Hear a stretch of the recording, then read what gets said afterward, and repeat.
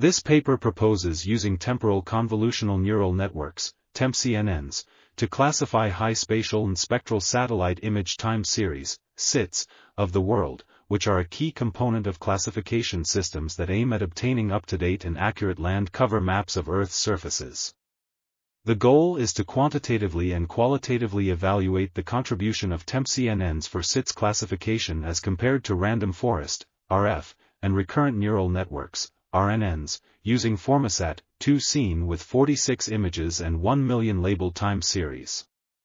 The results show that TempCNNs are more accurate than the current state-of-the-art for SITs classification, and provide guidelines on network architecture, common regularization mechanisms, hyperparameter values, and visual quality assessment of land cover maps produced by TempCNNs. This article was authored by Charlotte Pelletier, Geoffrey I. Webb, and François Petitjean. We are RTCLTV, links in the description below.